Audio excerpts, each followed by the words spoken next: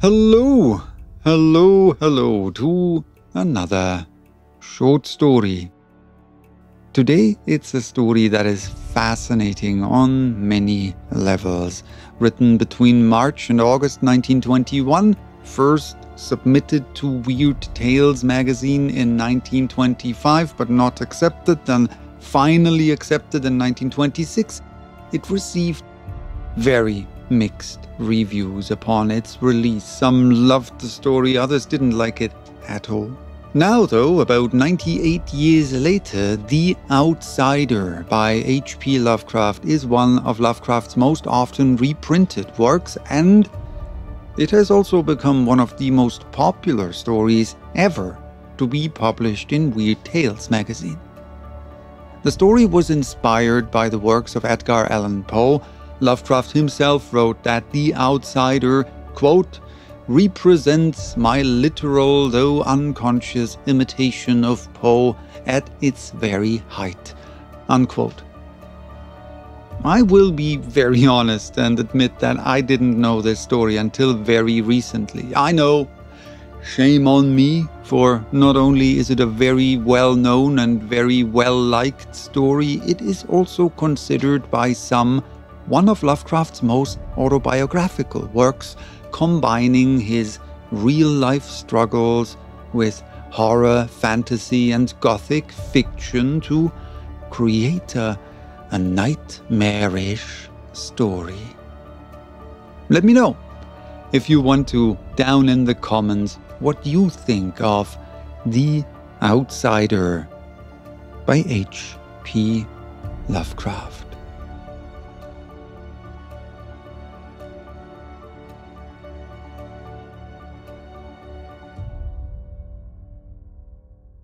That night the Baron dreamt of many a woe, and all his warrior guests, with shade and form of witch and demon and large coffin warm, were long be-nightmared. Keats.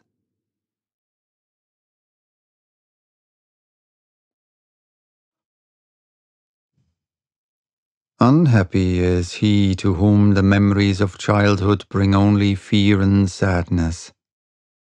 Wretched is he who looks back upon lone hours in vast and dismal chambers with brown hangings and maddening rows of antique books, or upon awed watches and twilight groves of grotesque, gigantic, and vine-encumbered trees that silently wave twisted branches far aloft.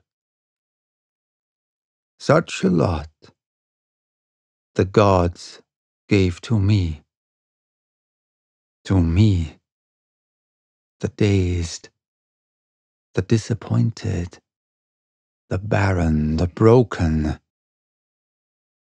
And yet I am strangely content, and cling desperately to those sere memories when my mind momentarily threatens to reach beyond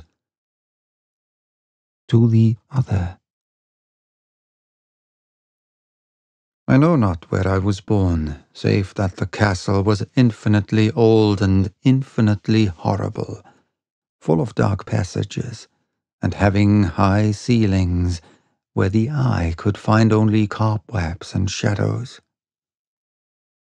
The stones in the crumbling corridors seemed always hideously damp, and there was an accursed smell everywhere, as of piled-up corpses of dead generations.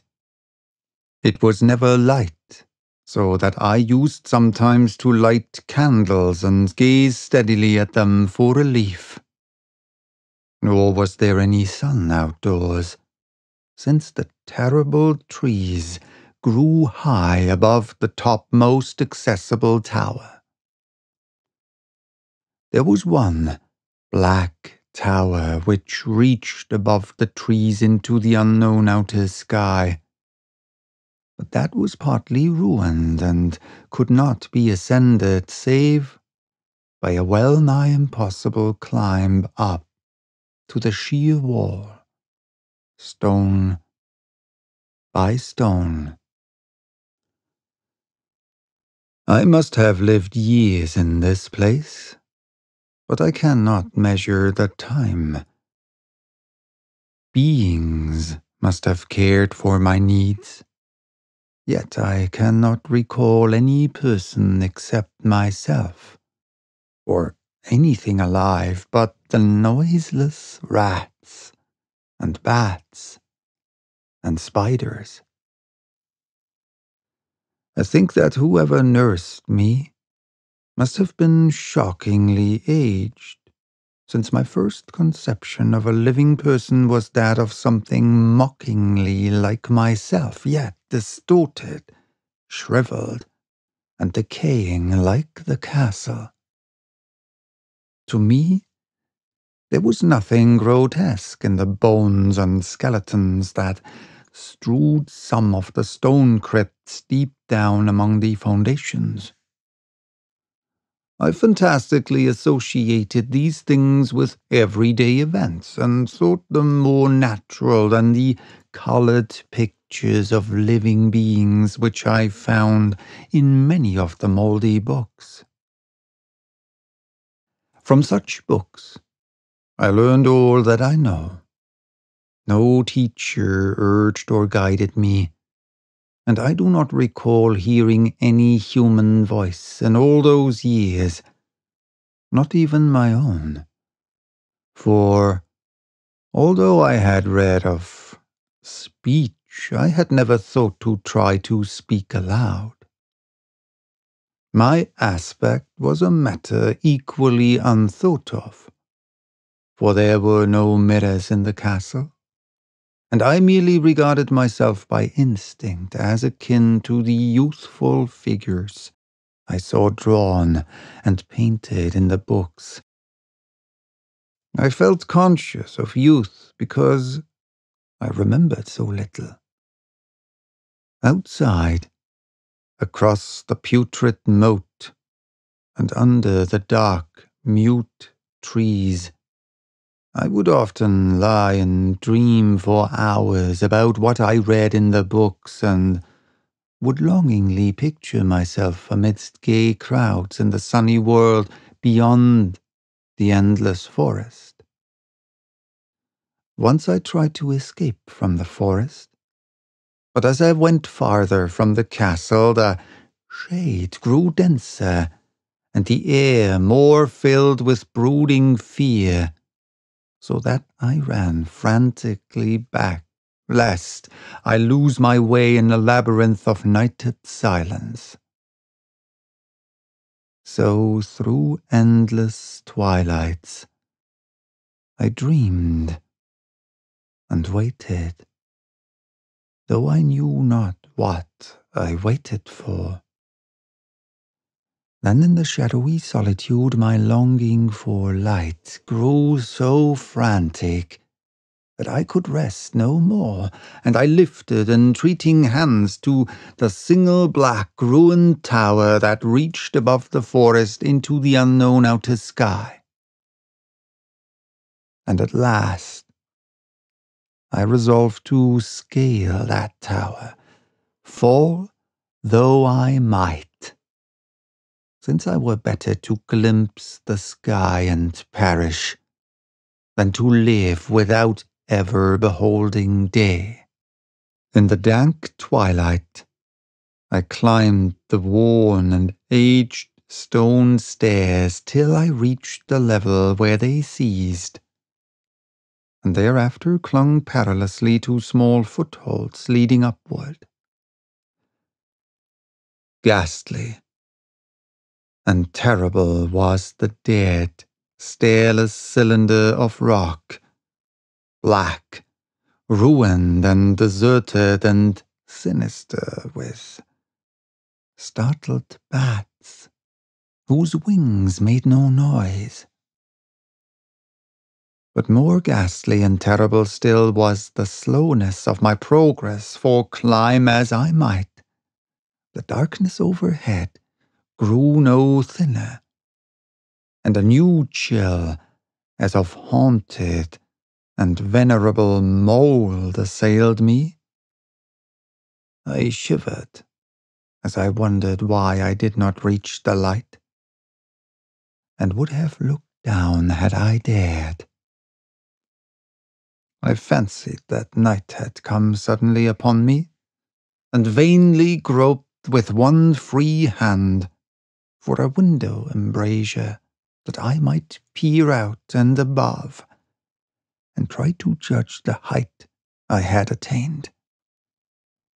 All at once, after an infinity of awesome, slightless crawling up that concave and desperate precipice, I felt my head touch a solid thing, and knew I must have gained the roof or at least some kind of floor. In the darkness I raised my free hand and tested the barrier, finding it stone and immovable. Then came a deadly circuit of the tower, clinging to whatever holds the slimy wall could give, till finally my testing hand had found the barrier yielding, and I turned upward again, pushing the slab or door with my head as I used both hands in my fearful ascent. There was no light revealed above, and as my hands went higher, I knew that my climb was for the nonce ended, since the slab was the trap-door of an aperture leading to a level stone surface of greater circumference than the lower tower, no doubt the floor of some lofty and capacious observation chamber.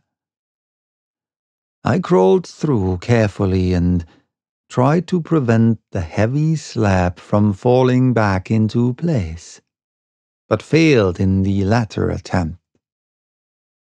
As I lay exhausted on the stone floor, I heard the eerie echoes of its fall, but hoped, when necessary, to pry it up again.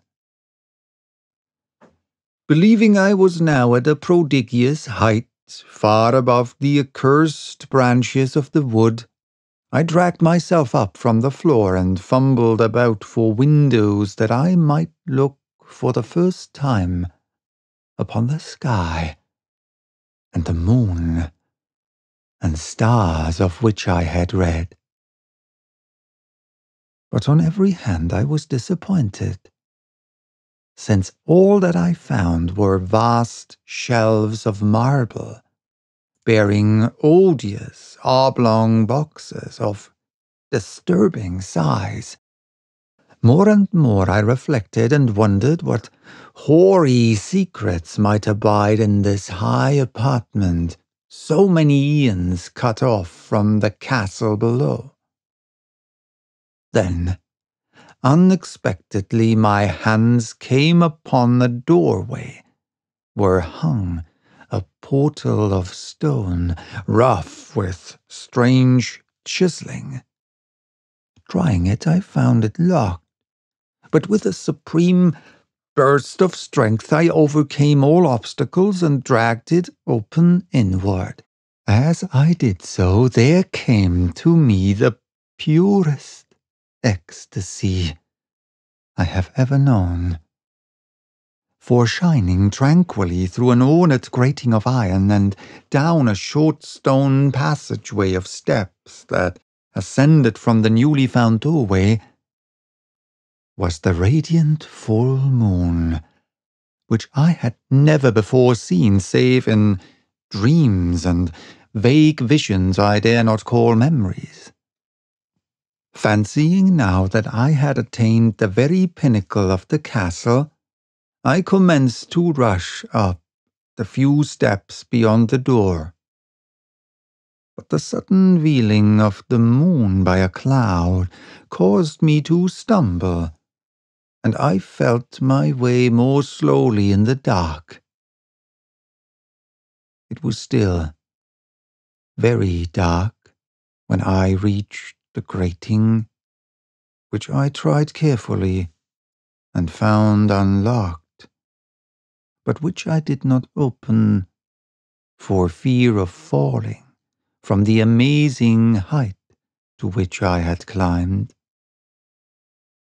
Then the moon came out. Most demoniacal of all shocks is that of the abysmally unexpected and grotesquely unbelievable. Nothing I had before undergone could compare in terror with what I now saw, with the bizarre marvels that sight implied.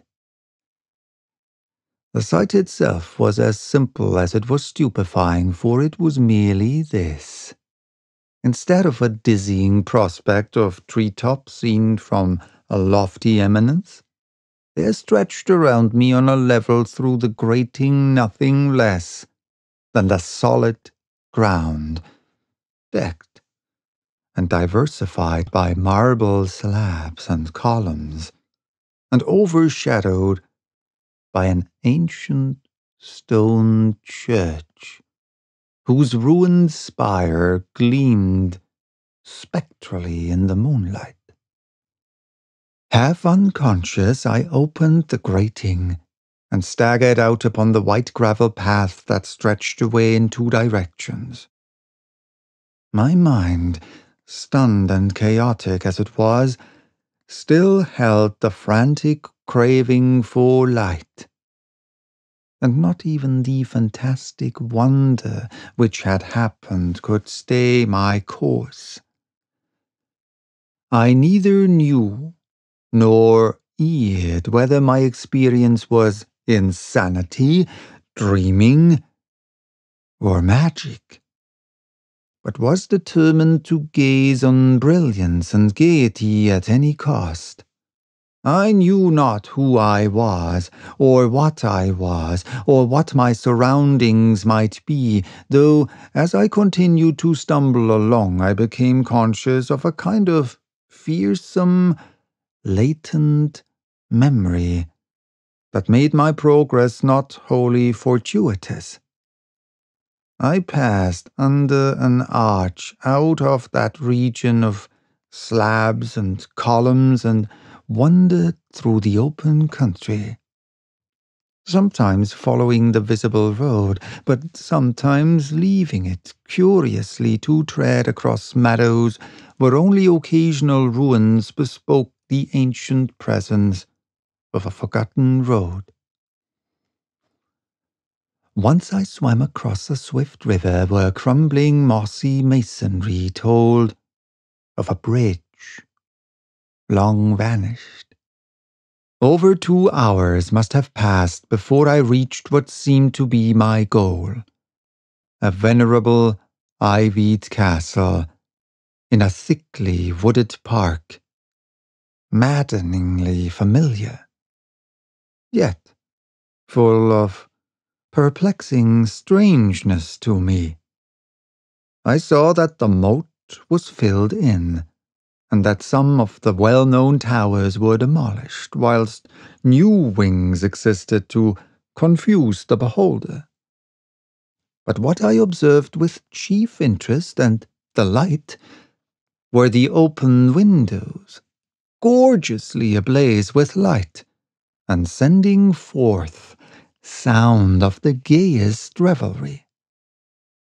Advancing to one of these, I looked in and saw an oddly dressed company, indeed, making merry and speaking brightly to one another. I had never, seemingly, heard human speech before, and could guess only vaguely what was said.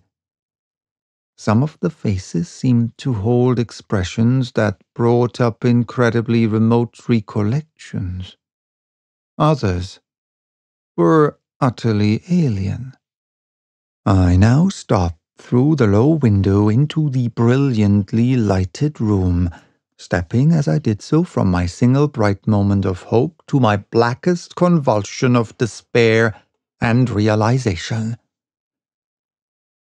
The nightmare was quick to come, for as I entered, there occurred immediately one of the most terrifying demonstrations I had ever conceived.